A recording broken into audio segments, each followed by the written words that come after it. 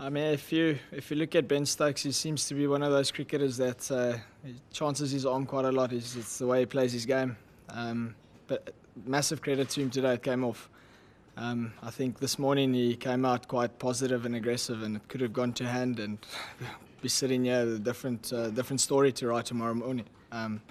So yeah, it's one of those things where it's on your side or it isn't, and it was on his side, and unfortunately we copped quite a heavy first innings by them.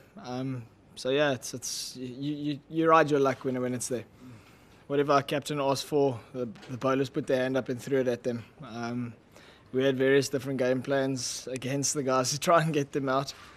But it's one of those days where you just have to take your cap off and say to them, well done, you won the battle. So yeah, I can't fault our bowlers at all with regards to what they did out there today. It was just one of those days of cricket that hopefully don't get repeated against us.